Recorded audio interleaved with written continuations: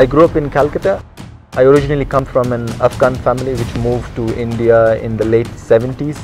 My first encounter with rugby was in the fields of Calcutta. I saw a group of foreigners playing with a very odd looking ball, and one of them approached me saying if I would be interested to play the sport. I had no idea of what the sport was all about, but to me it looked very exciting, very interesting, and I just said yes, I would like to play. Since then I've never looked back. For me, the most fulfilling part of the sport is when I can get past my opponent when they're trying to take me down. It gives me an immense sense of freedom. My name is Zaffar and I'm a rugby coach at Kal.